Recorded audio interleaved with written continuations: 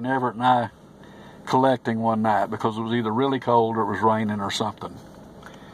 Anyway, and Everett had come up to this house here to collect, and I was in the car, and Mom was still in the car, Meemaw, and it was a stick shift, and there was a black cat somewhere, either one side or the other of the road, and it was starting to go across the road.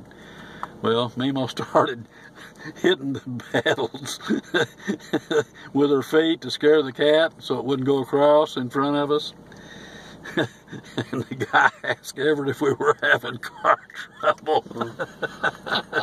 So Meemaw was superstitious, huh?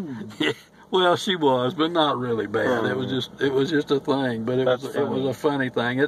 See, that's what I say. Sometimes things have to bring stuff back. You know, something has to hit me back. That's good. That's all right. All right, go on up this way.